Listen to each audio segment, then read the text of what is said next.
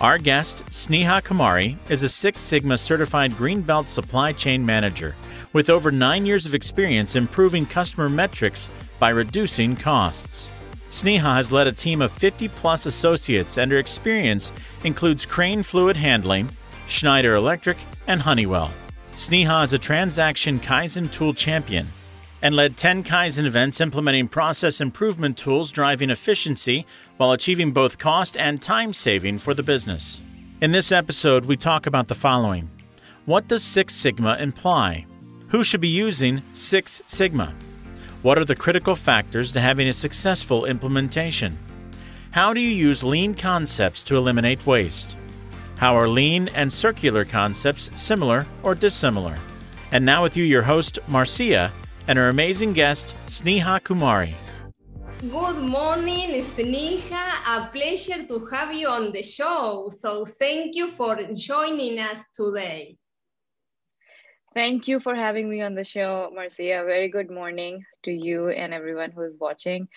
Pleasure to be here, share something from my experiences, and talk to you. We look forward to that. And we have heard the introduction from Ryan, but it would be great if you could make a brief introduction of yourself. Mm-hmm. Yeah, for sure. I would actually start from the beginning. So I actually was born and raised in India, and I started my career as an engineer with Honeywell and Schneider Electric, and then I did my MBA. I graduated in supply chain management, and I started working for manufacturing and for a manufacturing company here in Los Angeles. And I actually have worked from end-to-end supply chain. So starting from procurement to moving to tactical parts of supply chain, which is demand planning, inventory, a lot there, planning, managing, forecasting numbers there, managing the entire warehouse fulfillment activities, including reverse logistics. And very recently, I'm working and managing the manufacturing operations day in, day out, understanding how all these small supply chain pieces work together to bring that product to our customers. And it's been fun. It's been fun managing both strategic and tactical functions of supply chain, and use a lot of data, which is show about a lot of data to drive decisions and work on projects, exciting projects, new launches, and in fact, sustaining businesses as well. And very recently, I am very personally passionate about circular supply chain. I've been volunteering, doing some volunteering with the circular supply chain network, and meeting a lot of great individuals across the world, and seeing how companies are doing, because that's the way to go. That's what we want our industry leaders to work towards, and change the way we have worked for the past so many years. Yes, and you have such a great accomplishment, and also the work that you are doing with the Circular Supply Chain Network with Debra is fantastic. So I'm sure we are going to learn, yes, greatly here. So first, to start, what is Six Sigma? Because we have heard many times, in particular in manufacturing, and you are an engineer in your background. Yeah. So what does it imply? No, absolutely. Would love to share a little there. So, I would tell you, I was introduced to Six Sigma way early in my career when I was actually in Honeywell. I was certified since then. And I did it again when I was in my MBA school. I like to start with a quote that Jack Welch usually says about Six Sigma, that it's a program which, when all said and done, helps improve your customer experience, lower your costs, and build better leaders. I would like to take some part of it and just share what I personally think about Six Sigma. And I strongly believe that it's a data-driven methodology that facilitates, that is used for eliminating defects in any process. And it doesn't have to be manufacturing. It can be any transactional, it can be from products, from any kind of services.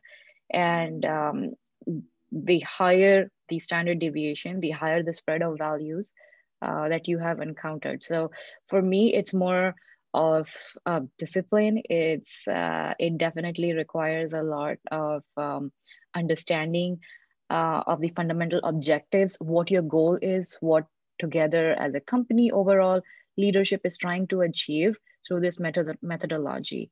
And there are two ways that you could do it. One is the DMAC way, which is where you define, measure, analyze, improve, and control any system. And the other one is actually for new processes, which is DMADV, which is design, define, measure, analyze, design, and verify. So that's focused mostly about for the new processes or new products and identifying and the quality levels through Six Sigma. But yeah, it is mostly, it is a very scientific method in which you can go about and work in eliminating defects, but at the same time, it is also very customer centric. It is very important that the entire leadership is involved in understanding what kind of, what's the goal, and then go about executing and hire Six Sigma black belts, master black belts to be able to work on your process and make sure that the team understands it. There's a lot of flair around that, and we'll talk about it, of course, more. Yes, and it's great that you mentioned the customer because it's focused on that. And sometimes when we talk about the supply chain, we think only about manufacturing and we don't see any relationship with customers. We always say this is the back end, but yes, supply chain, then of course, we will also talk about a circular supply chain.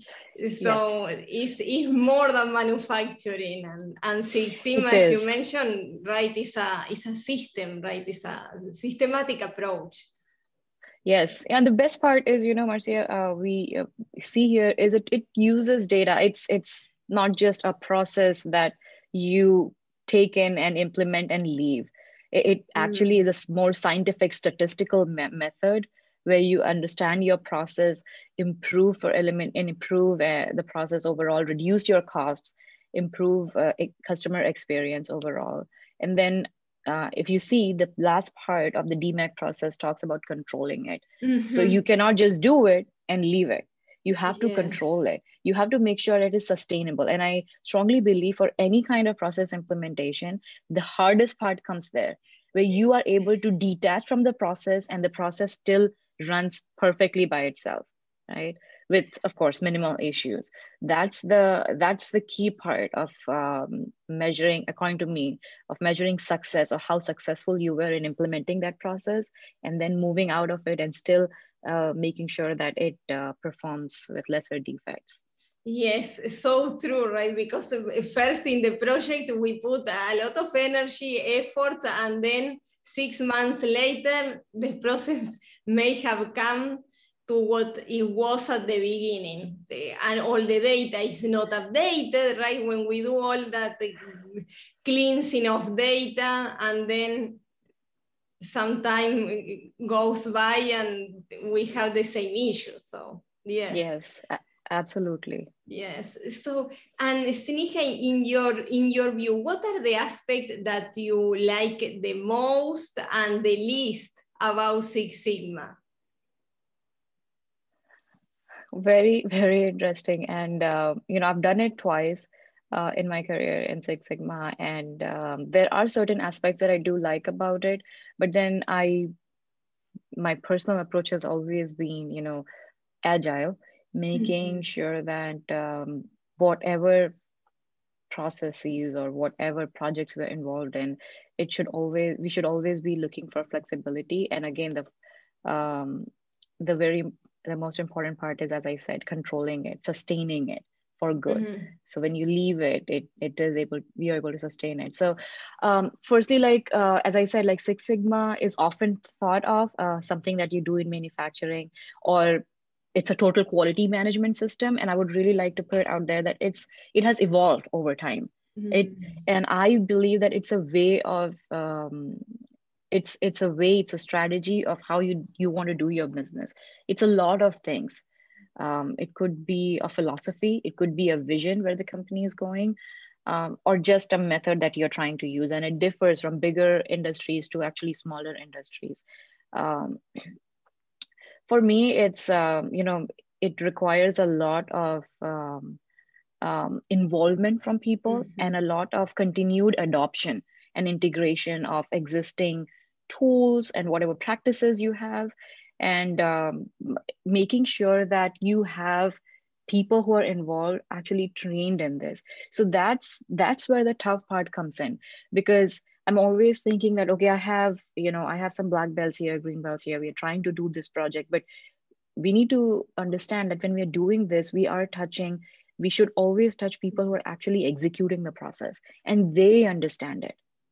Yes. Because any kind of misunderstanding in this whole Six Sigma method can be a serious bottleneck to its adoption, application, and then you totally fail when it comes to the control phase. Yes. And that's the key, and that's what I feel.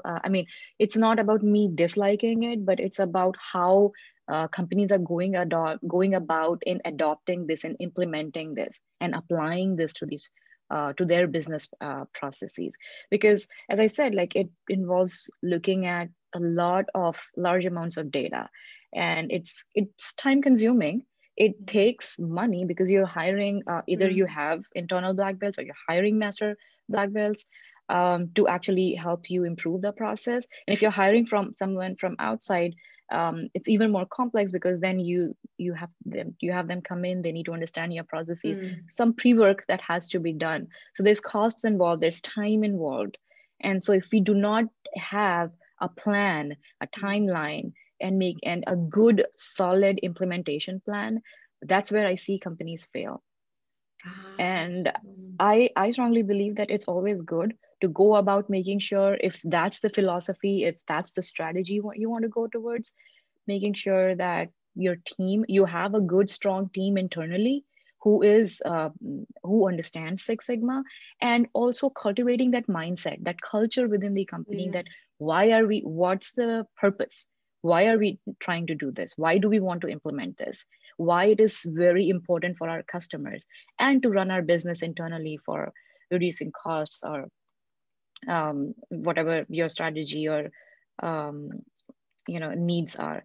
So the adoption part is the critical part in this process. And large companies, I know that when I was doing it at Honeywell, their goal was to actually get everyone Six Sigma certified, because they wanted to cultivate that mindset at that point in time. So, I mean, they have to provide a lot of trainings to employees to make sure they understand and grasp the system and believe in it.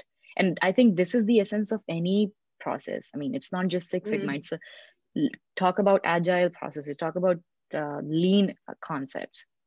It's not a one-size-fits-all approach. Yes. If you try to do that, it can limit you in the possibilities that it can, or even the creativity. It limits you there. Yes. So would you say that change in culture and the planning are the most critical factors to have a successful implementation? Yes, no, absolutely. Planning and that's why I said that leadership, or whoever is the sponsor who is trying to implement this, should have a clear understanding of what the project is, where exactly we want to implement this. Plus, at the same time, overall, what is the vision? Do we have to do this just for this one, or do you want to go about, that's the route that the company wants to tread towards, because they are very focused on quality, but the possibilities are immense. If it is done correctly, it just improves your customer experience, and internally for yourself as well. It reduces waste, and not waste, actually, it reduces costs for you a lot. So the goal is to minimize variation. Yes. And you could do a lot when implemented correctly, but making sure people adopt it, understand it, it's important. Not everyone understands it correctly. Yes. No, those are great points. And when a company starts with Six Sigma, because you mentioned that at Honeywell, the objective was to have every employee with Six Sigma. At the time. Yes. So where do you start? In which area you think, because supply chain is very broad, and you have been in all the areas, so that's great. That is a perfect question for you. Yes. Which of the areas you think is like the most appropriate to start with Six Sigma implementation? That's I mean, if you ask me, and as I said, like in the beginning, it applies everywhere. Wherever you're looking for any kind of waste, you want to keep your cost low, but at the same time improve your customer experience. Six Sigma is something that you could take in, apply, and get great results. I often use Lean Six Sigma, this whole concept together, because Lean is targeted as, eliminating wastes, and Six Sigma is eliminating variation. That's the difference between them. But then together they bring a lot of efficiency in supply chain in many aspects. And supply chain is very broad. We're talking about strategic, we're talking about tactical stuff, and in tactical there's a lot of processes there. But for example, like if you want to reduce your order fulfillment cycle time, and you want to bring in, you can very well bring in the whole Lean Six Sigma concept there, and identify what are the root causes, what are the problems, where any kind of improvements be made. If you want to go towards automation, if you have a lot of manual processes, very well, go ahead. You can adopt Six Sigma there. See what can be done there. Talking about say any kind of improving supply chain flexibility. So I'm talking about all the wastes that we have when we are looking at any kind of motion, transportation, overproduction, overprocessing. So looking at all kind of wastes that we look at in the Lean concepts, and finding the processes where we'll be able to control it and go in there and reduce the probability of errors. If you ask me, everywhere, whether it's from planning standpoint or logistics processes, reverse logistics processes, the entire production processes, whatever production process that you're doing, if you are a manufacturing company, or if you are following any kind of processes from for say planning, demand planning, or as I said, order fulfillment, you could definitely go in there and look for opportunities where you can reduce the errors. Great. So yes, as you mentioned, there are many opportunities and it applies to all areas. So, and yes. Sneha, how do you apply the concept of Lean, the Lean concept that you have been talking, to actually reduce waste? Oh, Lean is huge. There's so much to Lean, but I would say that the core idea is eliminating waste, continuous improvements from the processes that you're involved in. Now, waste has a lot of so when I talk about waste, there are like used to be 7, it's now 8 categories of waste that Lean proposes that should be looked at and work towards continuously improving it. It was actually this whole concept was developed by Taichi Ono, and when Toyota was actually facing issues and they were not being as competitive. So it started way back, and Toyota led this whole concept of Lean. They're still doing it, but it, again, as I said, it also talks about a lot. It also needs a lot of culture change, mindset change, and making sure that the people who are engaged in this whole process understand it. And I keep saying that again, because it is very important for the success of any kind of process, project implementation, or concept implementation. Until and unless you have the people who are sitting there and executing it day in, day out, if you don't have the buy-in from them, it's always hard. And I'm coming back to what the waste we were talking about. So I spoke about transportation, waiting, overproduction, overprocessing, motion. and any kind of quality waste. Inventory, cannot forget that, is a Yes. huge waste that people do not really realize. And defects, as I said. But the eighth one is, and I think it's very important, is actually unused human potential. And Yes. this has been added very recently. So looking at, so if you look at all these categories of wastes, you can go in there. There are many different tools that Lean provides you at hand. Like you could do single minute exchange of die, it's a SMED process. You could do Kaizens. Kaizen have different, or you could do just in time events. There are some just do it events. So there are tools that Lean provides you. There is something called Pokayok. Yes. There's Jidoka and standard work, root cause analysis, 5S, 5 Whys. There's so many tools that Lean equips you with that you could use and go about looking at wastes in any process. I mean, it doesn't have to be, as I said, production. It can be from HR to any kind of sales process. It could be manufacturing. I've seen that.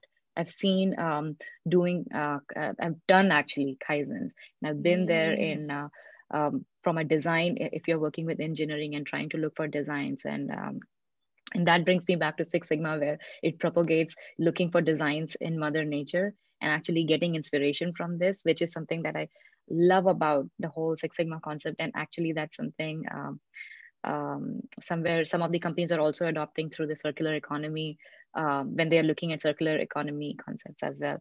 But yeah, I mean, these are type of based, go ahead. It doesn't have to be production. It doesn't have to be supply chain in manufacturing. It can be anywhere. Trust Yeah. me, just go ahead, look for the ways. You will always be continuously improving yourself. No, great examples, great examples. And your explanations, based on your explanations, I have another question. How are Lean Six Sigma and circular supply chain or circular concepts? Are they similar, different? Absolutely. Actually, I want to talk about a short quote that we did here in Circular Supply Chain Network, where we were talking about how lean is a concept that circular economy could look at, learn from. I mean, why reinvent the wheel when you have something to actually leverage from? These two concepts have a lot of synergy and a lot of drive, and they could actually benefit with each other. But the primary difference is Lean talks about eliminating waste, and circular economy talks about monetizing waste, right? So it actually talks about closing the loop, which Lean doesn't primarily or that's significantly tells about. It's just about looking at your processes and just eliminate wastes. So what, as a, now when we are looking at when companies are looking at going towards adopting a circular supply chain concept or circular economy concepts, you have to these two are different. Lean and these circular economy are different approaches, but the major common elements is waste elimination and value creation. So converting waste streams to value stream is what circular economy wants, and Lean wants waste elimination. So looking at these 2 points, and what Lean doesn't do is, I said, closed loop system, and circular economy facilitates that. So take those points from Lean, which is reducing waste, take the tools that Lean propagates and start there, and then go a step forward and look for how you could close the loop. And it can start, as I said, like circular supply chain starts right from the design stage. Have that mindset when you're actually designing your project. So the waste overall, when it reaches end of life, is minimized. You're able to extend the life, reuse it, bring it back to the processes. So yeah, I mean, take the wastes concept from Lean, use it in circular economy, and try to create value from it. That's how I see it. Lean definitely is something that complements this whole concept of circular economy a lot. Yeah, because I see that there's a point that even you would like to reduce waste, there's still some, I'm thinking about inventory, right? That when Oh, they ask me, like, for example, is it possible to have zero inventory? And I say it's no, right? Because it's very risky. it is. But It I is think it's very right. It's like it gets to a point that you cannot reduce anymore, and that is when I believe circular economy is where you can transform that waste into a stream that is valuable, right? yes, yes, absolutely. You would have remembered like this quote: "One man's trash is someone's Yes, treasure." treasury. Yes. Right? So this it's like perfect. It's perfect of the concept that circular economy propagates. Oh, inventory, cannot talk enough about that. Mhm. Um, Look around you. It doesn't have to be industries. As a person, look around yourself. Every single thing is inventory. And Yes. do you really need that? Do you really need so many? I mean, over years, we keep collecting stuff. We have it Yes. wherever stored, and we don't even know how much we have.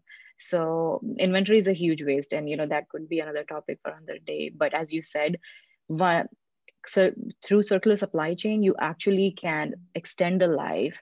You actually can stop yourself from buying more. Look on how you can extend the life of products and how you could bring it back to your supply chain. Maybe look for secondary markets where someone else could be able to use it, but it will require a lot of integration within companies, a lot of communication, and together companies coming for this whole strategy and working Yes. together to implement it, because it will start with the bigger leaders, and then through the whole value chain, the whole downstream upstream supply chain, it has to go down to our suppliers. It needs customer mindset adoption too, but it has to come from consumers as well. It has to go Ah, both ways. Consumers need to believe in this concept, and at the same time industries need to work more towards it, create more awareness, have more people buy in into this. yes, yes. And what is the role that data plays into becoming a circular economy? What data should I be looking at? Because as you mentioned, it involves the customers, suppliers, and the Oh company. yeah. Yeah, and it should start with data. And I say, data, not just, looking at data and getting insights, but also when I spoke about design. So when Ah, I'm talking about design, when you're looking into product design, what kind of materials you're using. mm, Very recently, I wrote an article of how Dell is adopting the whole circular supply chain concepts and looking for different polymer combinations, different materials or metals that they could use, which are which are less wasteful. I would say that's the right way to put it. So understanding that plethora of options that you have, or innovating at that stage, so that will be very important. So looking at that database of what we have at hand and yes. how we could leverage it, that it starts there. And then overall in this whole process, we are looking at, say, if you're planning for your demand, look at the resources around you, look at and that will also require integration of and a communication of what kind of materials are available from different companies that we could bring in our supply chain, in our production processes, and use it. But look around and see the options that we have that we could use. And instead of buying new materials, if there are any Yes. secondary materials that we could leverage. So that's another data. And then, of course, having better visibility along your supply chain logistics part, how you could bring it back and adopt local supply chains as and when. I mean, Mm, that's a concept that we have been talking about a lot, because that definitely is, having a strawberry travel around the world to actually for yes. coming to you. It I mean, the value that went into it, it's uh, Yes. uh, it's it's a huge waste, the money that goes Yes. into just bringing it to you. So adopting local supply chains is definitely a way to go, but data is a critical part to actually be successful in this implementation. Yes, and the point that you made about having a local supply chain so important in these times. Well, we lived that last year, and this year we are still experiencing Yeah. the pandemic. But now I have read an article that it says like local and regional is the new global supply chain. So that is Yes. changing fast. It is. It is. And what did we do? Like a great mention about the whole COVID scenarios. It was hard to get things from around the world. We did look at our local supply chains. We did go to our local suppliers and find our options. And I think a lot of supply chains went about looking at risk management. And I think uh, um, it is a huge way to also eliminate and assess your risks, but at the same time, fostering local communities, fostering local jobs, and being able to support it's a unique way to do that as well. Yes, yes, no, this is a way to mitigate the risk, to have a circular economy. Absolutely, absolutely, and we saw the the impact hugely last year when COVID hit us, and we are still seeing it. Yes, yes. And Sneha, any final thought or the key point that the audience needs to remember from this episode? That it has been great. Oh yes, I would like to tie in what we spoke about. So we started with Six Sigma, and I said it's about looking at the variation in your processes and eliminating errors. We talked about Lean, which is mostly about eliminating waste, and then we spoke about circular supply chain, which is way to go and to adopt the next step and have closed loop systems.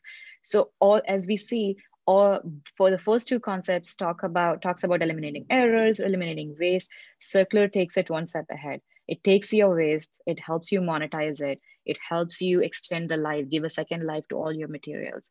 And and the trends that I've seen in just the past year, the number of industries actually taking the pledge to adopt this whole concept in the next decade, 2 decades, I've seen leaders doing that.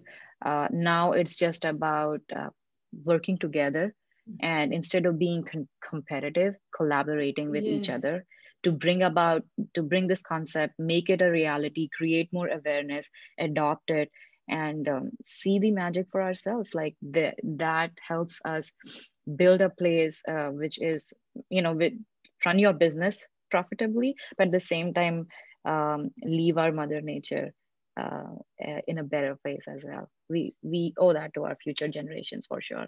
Yes, no, that's great, and I would like to thank you so much for being here and for all the explanations that have been very helpful. It has been a fantastic episode. And what is the best way to reach you for those that we want to help more with circularity, or if we need your help about Six Sigma, about the Lean? Oh, absolutely. I would say LinkedIn is the best way to reach me at.